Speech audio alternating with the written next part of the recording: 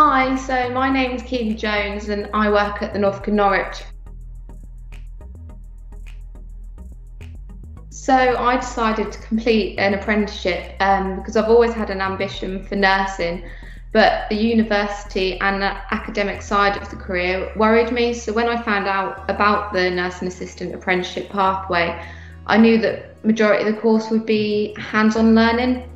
And when I was given this opportunity to do something I was so passionate about at a younger age, straight after I finished school, I felt like this was the right route for me.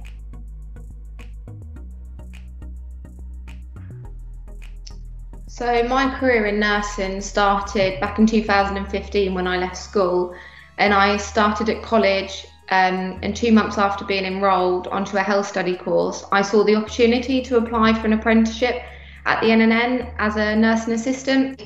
I've completed my MVQ level 2, level 3, and in March qualified as a nursing associate.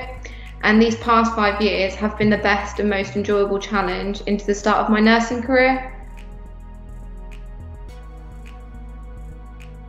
So if you're considering an apprenticeship, it's probably the right decision for you.